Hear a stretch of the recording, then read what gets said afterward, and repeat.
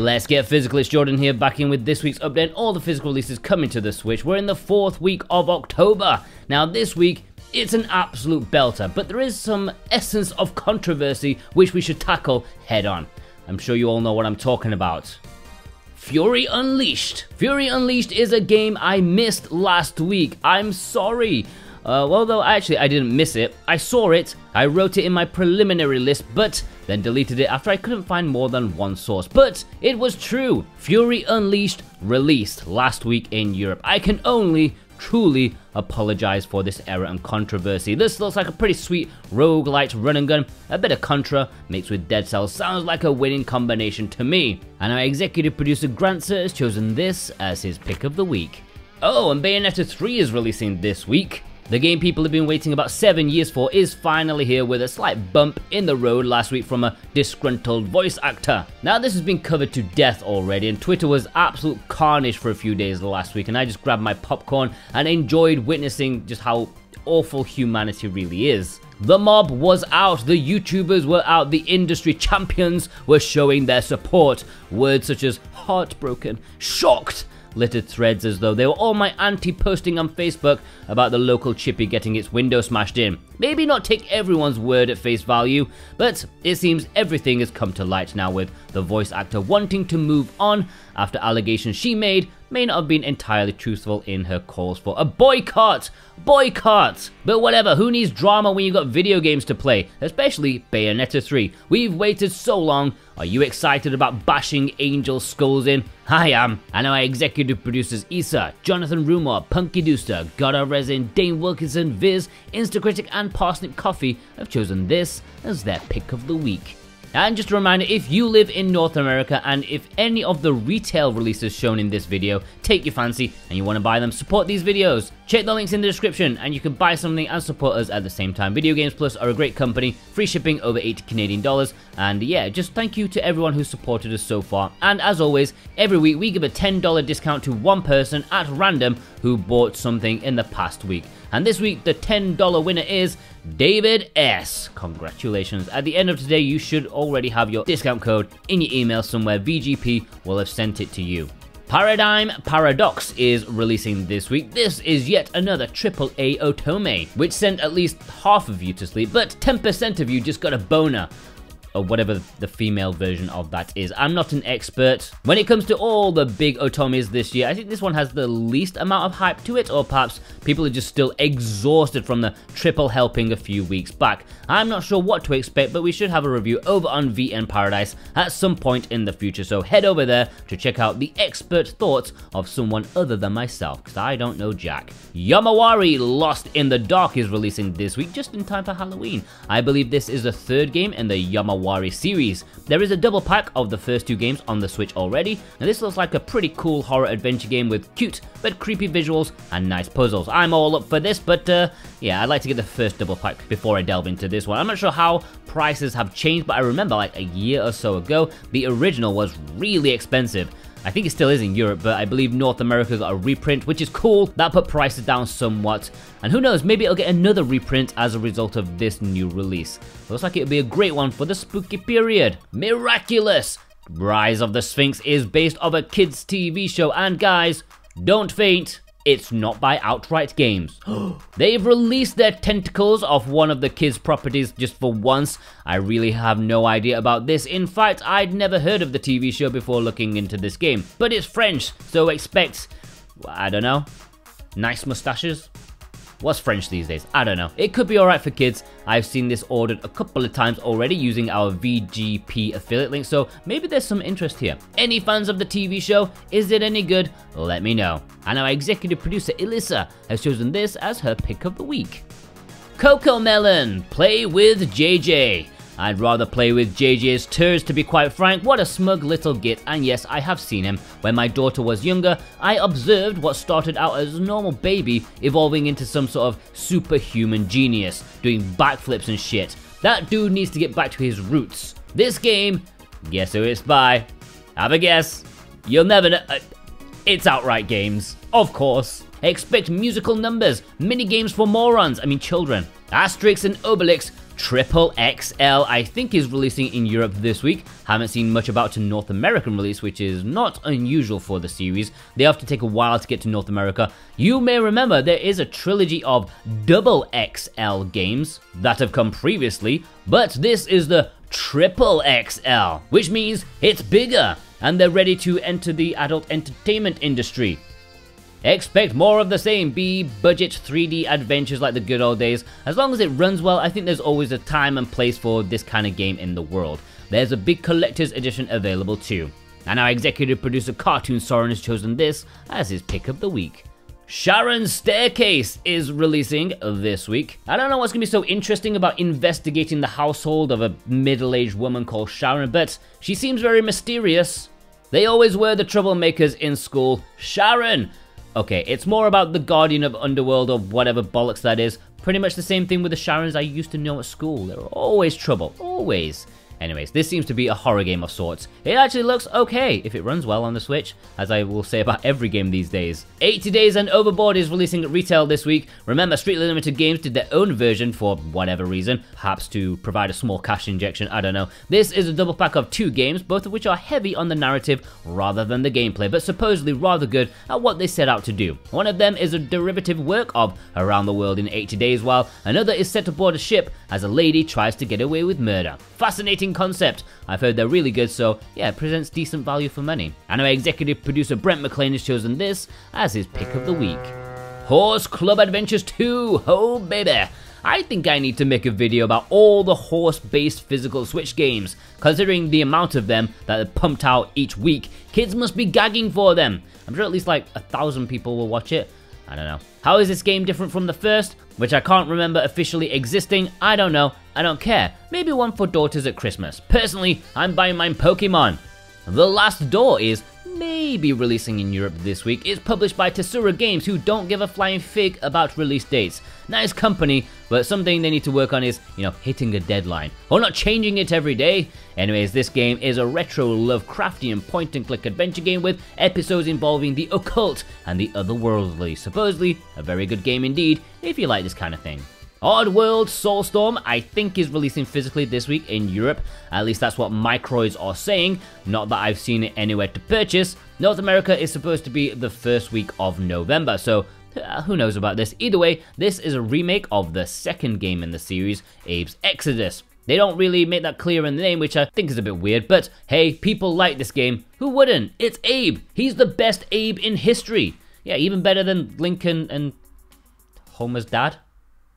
I only know 2 Abes. And our executive producer Ozgolo has chosen this as their pick of the week.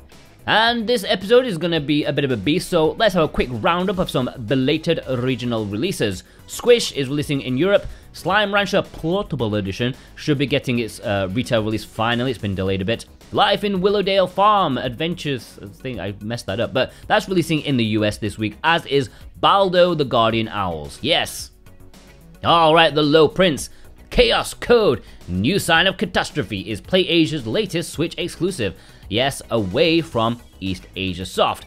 This time they've gone for a 2D fighting game. I had not heard of this prior to the announcement, but it looks pretty rad if you're into fighting games. They aren't really much of my thing. I play better with my feet than my hands, which is apparently not socially acceptable, especially in party situations. I got kicked out. I took my socks off. This is a high-speed game that's supposedly rather accessible, and it looks great. It's full of anime babes and an Italian chef. How could that possibly be bad? Of course, I've already pre-ordered mine, and if you want to pre-order it too, links are below to buy and support us, and of course our discount code SWTV5. There is a standard edition as well as a collector's edition, which includes a Critic Standees CD, among some other very nice stuff. Some jailbait stuff as well. We all like jailbait stuff. You can pre-order right now. Please consider using our links below, and our executive producer Robotech has chosen this as his pick of the week. But wait, there's more, because PlayAsia have another exclusive this week. Twin Blades of the Three Kingdoms is a PlayAsia exclusive in partnership with East Asia Soft, their usual partner. This is a strategy RPG set in the Three Kingdoms era, which got me all tickly inside, and then I saw it, and then I didn't get all tickly anymore. Okay, perhaps my expectations were too high, but, you know, I wasn't expecting an RPG Maker game. Not that there's anything wrong with them, they can be alright. Plus, it's set in the Three Kingdoms era. Apparently, Su Shu is the hero, which I would not have expected. It actually reminds me a lot of my favorite NES game, Destiny of an Emperor. So, while I was quick to judge, I've grown to like the idea of adding this to my collection. If it was any other subject matter or story, perhaps not, but over 100 Three Kingdom characters, hell yes. Liao Hua, he better be there. He better be. I'm gonna go to East Asia Soft's headquarters, wherever they are. This is going on sale Thursday, 11 PM, Hong Kong time, wherever that is around your worldy stuff. And if you're purchasing this, please do me a favor, come back here on Thursday. Click our links to pre-order, shipping in January in a standard or collector's edition, and of course, our discount code SWTV5. Kraken Academy is Red Out Games' latest Switch release. It seems they took a little bit of a chill pill when it came to the beasts that were Yuden Chronicle Rising and Demon Gaze, but they're back on it now with this great looking game. It looks to be an adventure style game where you are a new student in a very peculiar school. A similar art style to the recent No Place for Bravery, which, if you all remember, I complained about the noodle legs, and this is more noodly than a plate of spaghetti. It does look good though, despite that. Seems like it has a lot of personality. And, by the way, we've had this a few weeks already, but it's time to officially announce that Red Out Games have extended their relationship with us. They actually offered us affiliate earnings as well. So if you click our link to their website and buy from redoutgames.com, you can support us at the same time as well. And of course, you can still get 10% off with SWatch 10. Please consider using our links to buy it. ANNO executive producer Jennifer M has chosen this as her pick of the week. Grapple Dog is Super Rare Games' latest effort, and it's actually one of their own games. Yes, fully funded and published by Super Rare themselves. And no, Grapple Dog does not involve wrestling canines, which is a pity because that's my favorite Mongolian sport. Never mind. It's a bit disappointing, but what can you do? This is a supposedly great title. A lot of people in the industry were fairly happy with it, and it's a platformer based around momentum, as this cute dog hook shocks around the place with an art style that would make a great GBA game. Yeah, I think it's a solid choice for platforming fans. Thursday, you can buy this. DARIUSBURST CS Core plus TAITO/SEGA pack. I've got to admit, even as a mild fan of shmups, this is getting confusing. There's been about 4 releases of Darius on the system, and I'm not the wiser as to how this is different from the previous ones. Stick to numbering your releases, or give them much more distinct names. Anyways, apparently, and this is information coming from someone who took at least 2 minutes having a look. Apparently this is a PlayStation 4 game and a Vita game. Chronicle Savior is a different game from another Chronicle, apparently. And this also includes 2 DLC packs from TAITO and SEGA, but is neglecting the other packs that released previously on other consoles. I don't know. You can pre-order this now at strictlylimitedgames.com. ANNO Mutationem is Limited Run's big release this week. This is a great action game that mixes cyberpunk visuals in a simple but great art style, matching 2D with 3D. I've actually played this game for a couple of hours and I really got invested in it. I mean, at the point I wasn't like 100% sold on the action. I mean, it was fine, a bit messy, but I was sucked in by the world building and storytelling. I'd have liked to have played more, but sadly, I've just got to get on with things, you know, that help earn some money. So yeah, it's a thumbs up from me so far. There is a standard edition as well as a collector's edition for like double the price, and that includes a CD and a poster. Much value! ANNO executive producers Precision Plague and Thorn Metal Luna have chosen this as their pick of the week. Outbreak Contagious Memories is another release from Limited Run Games, the one they care less about, probably because it's supposedly a pile of old arse.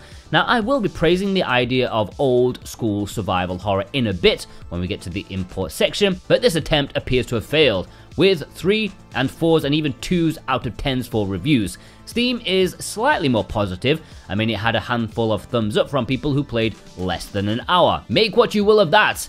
There are 2 versions available, one on their website and a different cover version available on Amazon. They're hoping you'll buy 2 bags of shit. You can pre-order this on the 28th.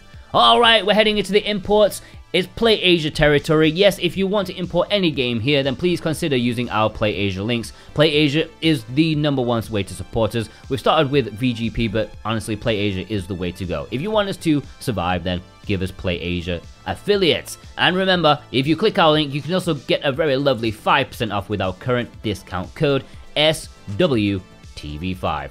Signalis is releasing in Japan this week. This is a game I am massively looking forward to. It's an old school style survival horror game set in a sci-fi world. I absolutely love the visuals here. It's like old school Resident Evil made in the modern day. Solid backgrounds, fuzzy character models, I love it. It has great lighting effects too, and I adore the nod to some of the resi puzzles of old. This Japanese release does have English, and it is releasing this week. I know, it is also coming to North America, but not until next year. So if you want it nice and early, like myself, you need to add this to your collection. It looks fantastic.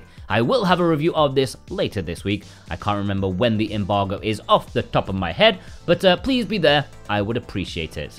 And my executive producer Vey has chosen this as his pick of the week. Needy Girl Overdose is another import exclusive, and this one isn't coming to the West, at least it's not been announced. This Japanese release does have English. This is almost a visual novel style game. In the West, you may know it as Needy Streamer Overload, because we need to be wrapped in cotton wool apparently. Don't call girls needy, they are strong, independent women.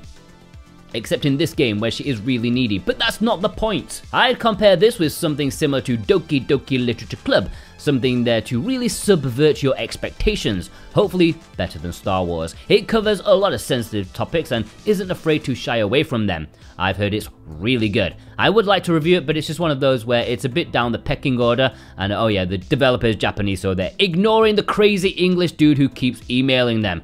Maybe we'll do one over on VM Paradise though, if I can get someone to work for me on that. We'll see. And our executive producer, Alexander Kato, has chosen this as his pick of the week.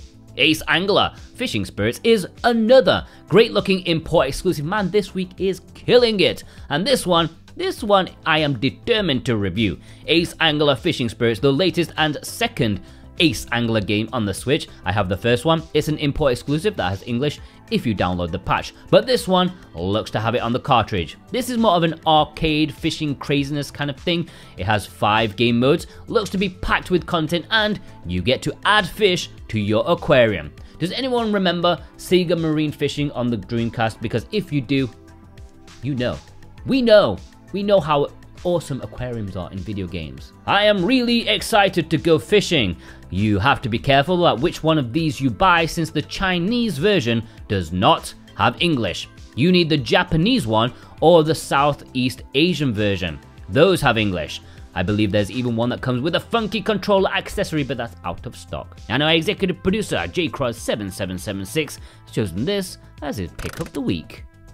Cotton 16-bit Tribute. Here's another tasty looking import this week. Perhaps slightly less so considering you may or may not already own the contents of this package. This is a double pack of 100% Cotton and Cotton Panorama, 2 16-bit shmup releases in the Cult series, in both the standard edition or collector's edition, which includes a soundtrack among some smaller stuff. Neither are particularly mind-blowing, in fact one is borderline experimental, but Strictly Limited Games released these individually in Europe, but of course, Japan isn't all about skimming the consumer as much as, possible, so there is a nice double pack, very reasonably priced.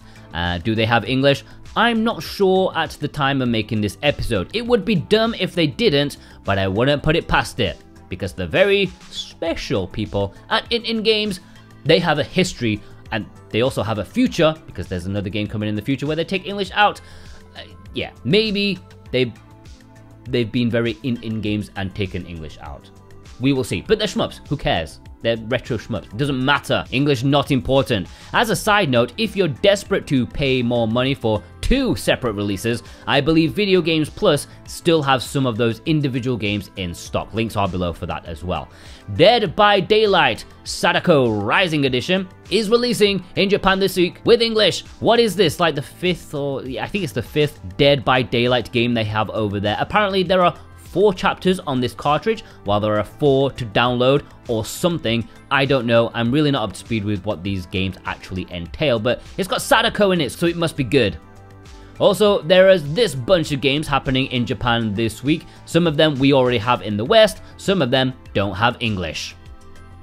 Alright, community spotlight. It's going to be a short one because this episode is a bit chunky already. Bunny Bear picked up this bunch of games. Looks like they got a lot of imports. Quite a few from a couple of months back. River City 3 Kingdoms is one of the finer ones this year in terms of imports. Recommended amongst most of those, to be fair. Executive producer Cartoon Soren sent in this photo showing a big haul of limited run stuff. The top row being their main releases, the second row being distribution titles. Superland, I think I'd like to play that.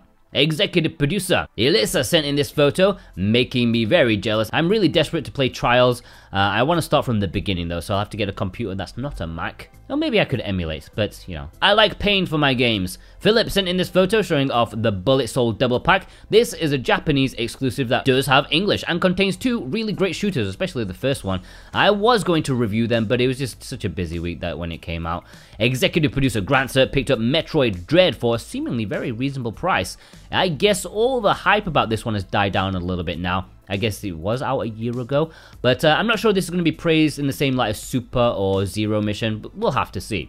Executive producer Instacritic sent in this photo showing off the absolute wealth of games. This dude is hoovering up everything. They even have the European version of Baldo up there at the top. J Bin Minots, sorry I don't know how to say your name properly. This is including a massively obscure game here. It's not rare, but people just don't buy it. Strike! 10-pin bowling. I wonder if it's any good. Probably not. McLaren picked up this bunch of games. I'm hoping to show up the Kamiwaza Collector's Edition 2 at some point in the near future, maybe next week. Nintendo Gamer Gal, thanks for helping us out with our video games plus links. Yes, you can get legacy limited run games for a reasonable price there. Just have to be quick with some of them. Executive producer Robotech got in these games, a triple helping of Red Arc games and limited run. I'm guessing Hardcore Mecha and My Memory were held back because of Double Kick Heroes. That took so long to get out for some reason. Psych Villain, thank you ever so much for the donation. And you are right about Ultra Kaiju Monster Rancher. If any of you didn't watch my review late last week, you should. It's a pretty ridiculous game. I like it a lot. Stephen Domet, thank you ever so much for using our links to pick up 3 classic JRPGs from perhaps the best era in gaming. Fight me, I love it. These 3 are essential imports, essential. Executive producer Thorn Metal Luna got in this bunch of games. The top left is a beautiful piece of art. If you're not aware, it's Tasomachi, an English import exclusive. Executive producer Vei, our man in Japan, got in this bunch of games, including that utterly adorable collector's edition of RPG Time on the left. Look at that. I know the contents don't seem like too much, but I think it's worth it for the box alone. Looks great. Xanderlex picked up these games, including the Steelbook edition of Chaos, Head, Noah, and Child. I can't wait to get stuck into these when I've, retired from YouTube. Alright, I apologize, but it is time to start a roundup. I'm exhausted. Annibal! Burai Murian, Serial Scott, Dame Fortuna, Dead Tech, El Noel, Ilundara, Foot Gang, Garzilla, Mickey McFlynn, Needless Dragon, Peter Clark, Remy X, Rick Menso, Shlomo, Starvey, Tech Zone, The One, Vast Neon, William Hutchins. Alright, send me pictures on Twitter over at SoWhatAboutGame. You can tag me if you want to, but I'll probably miss it these days. So DM me. You can also send it to our email address, switchwatchspotlight@gmail.com, and our Discord. The server link is in the description. You can post your pictures there in the submissions section. Who'd have thought that? Please only send me 1 picture per week. If you send me more than 1, I'll only choose 1. Alright, thank you ever so much for enjoying this episode. I'm assuming you enjoyed it. I don't know. Special thanks to our executive producers, as always, Dane Wilkinson, God of Resin, Boombox, Brent McLean, Jonathan Rumor, Santa Tartaruga, Alexander Cato, JCross7776, Elissa, Punkidusa, Cartoon Soren, Robotech, Z, Raven Knight, Thorn Metal Luna, Parsnip Coffee, Issa, Vey, Mental Traveler, Grant Cert, Viz, Jennifer M, Instacritic, Precision Plague, Kanacha, and our brand new executive, Ozgolo. Thank you ever so much. Plus you. Yeah, you watching right now. You watched all the way through. What a massive legend you are. You help us grow. So yeah, if you're one of those people, leave me what do we got? What have we got? CoComelon, leave me a melon emoji in the comments. Because just melon. I love that word, melon. It has so many connotations. Check out some of our other stuff. Last week I had Sea Horizon and Kaiju Monster review. This week Signalis and hopefully Fishing Ace Angler Fishing Spirits if I've got time. And yeah, Skies of Arcadia, it's coming. The Skies of Arcadia review on A Bit More Jordan is coming. Not this week, but next week. It's gonna happen. I'm gonna do it. Are you ready? Yes!